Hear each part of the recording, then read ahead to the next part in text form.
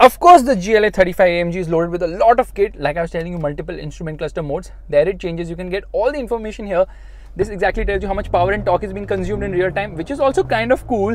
And then very slick to operate. Obviously, this is a Mercedes, which means it gets 64 colors for the ambient lighting. Yeah, that's right, 64 colors for the ambient lighting. Let's just get out a multicolor. There you see it. That's so fantastic. In fact, it gets dual roofs, not a single piece massive panoramic roof, but dual roofs. Yeah, one at the rear, one at the front, and quality levels are fantastic. Plenty of storage spaces as well. Lot of buttons here and there. You can see parking sensors are there for both the front and rear. The camera actually opens. Camera is hidden in this car, and metal treatment here, there, engine start button. Like plenty of kit, 7 airbags as well.